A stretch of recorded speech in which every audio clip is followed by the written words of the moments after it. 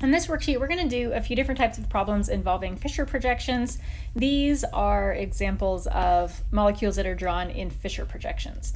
The first problem, we just want to be locating the chiral carbon or the chirality center in each one of the following molecules.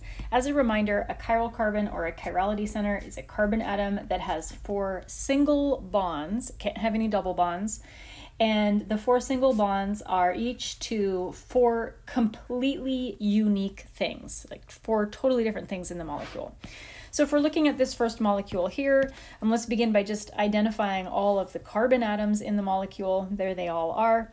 This carbon atom on the top cannot be a chirality center because it has a double bond. In order to be a chiral carbon or a chirality center, you have to have 4 single bonds. Also, the carbon atom that's down here on the bottom, that one can't be a chiral carbon either because it has 3 hydrogens. In order to be chiral, you have to have 4 completely unique things. You can't have 3 identical hydrogen atoms. So these 3 remaining spots, those all represent the chiral carbons. And in a Fischer projection in general, the carbon atoms that are at the intersections of the horizontal and vertical lines, those are almost always chiral. It's a good idea just to kind of double check as you're working on these types of problems to make sure that there isn't a trick here, like perhaps maybe somebody puts 2 OHs. That would be sneaky. If there were 2 OHs here, that would mean that this carbon atom had 2 identical groups and then it wouldn't be chiral. That's not the case here though. And then we've got one more over here. So again, like I said, in general, the carbon atoms that are at the intersections of the horizontal and vertical bonds, those ones are almost always chiral. Next problem, we're going to look at drawing the enantiomer of each molecule. In the enantiomer, that is, as a refresher, that is the mirror image. So when we're being asked to draw the enantiomer, we're literally just being asked to draw the mirror image of the molecule. And for this problem, I'm going to assume that there's a mirror right here, and I'm just drawing the reflection of this molecule. I'm going to draw it over here. So that means I just want to flip everything around, imagining that I've got a mirror.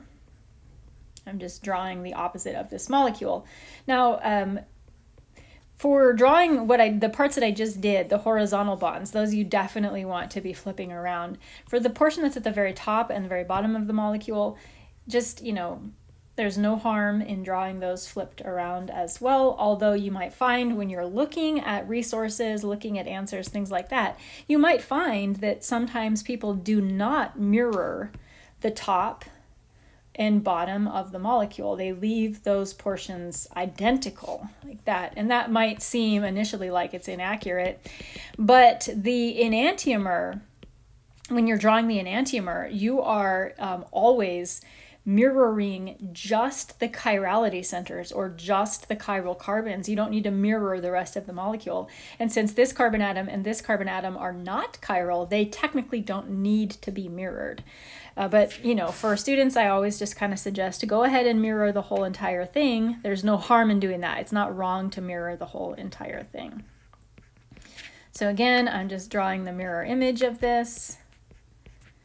Drawing the mirror image of the whole entire thing, CH2OH.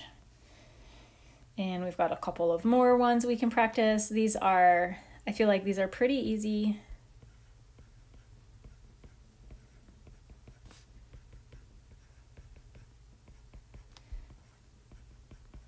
Just drawing the whole thing in reverse. I realized I just kind of spaced out there and didn't say anything, which maybe is kind of weird. So there they are, the enantiomers for all of these molecules. Now, the last thing that we're going to do with our Fischer projections is convert the Fischer projections to wedge and dash notation. When we're converting to wedge and dash notation, we are going to remember that in the Fischer projection, all of the horizontal bonds are wedge bonds, all of them. Kind of like, like a string of bows coming down like a kite or something. So I'm just actually going to do this conversion right on top of the original molecule. So all of these horizontal bonds, they are all wedge bonds like that. And then for the vertical bonds, the vertical bond that is at the very top is a dash, and the vertical bond that is at the very bottom is also a dash. And that's all that we need to do for these conversions. So we're going to take our horizontal bonds and we're just going to make a string of bow ties. And then our very top will be a dash and our very bottom will be a dash. Make some bow ties.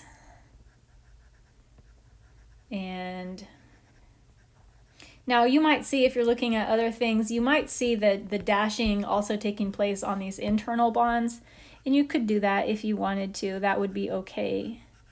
I don't dash my little internal bonds. I just do the top and the bottom like that.